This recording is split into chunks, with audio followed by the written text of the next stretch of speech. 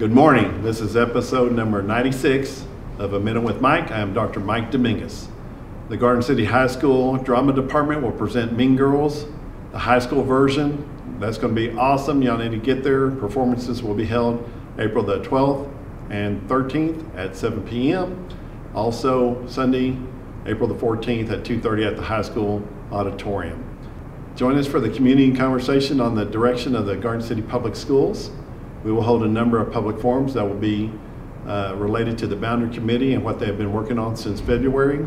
The forums will be held Wednesday, April the 17th, and Thursday, April the 18th. That will begin at 5:30, and that will be in the Commons area at the high school.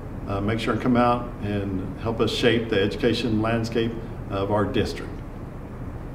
State assessments are underway at schools across the district. Please take time to encourage your child to put forth their best effort over the weeks to come.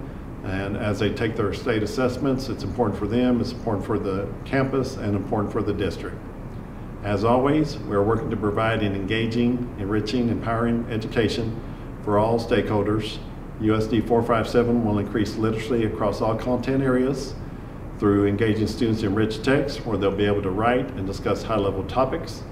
Check out our website at gckschools.com for more information. This has been episode number 96 of A Minute with Mike. Have a great day.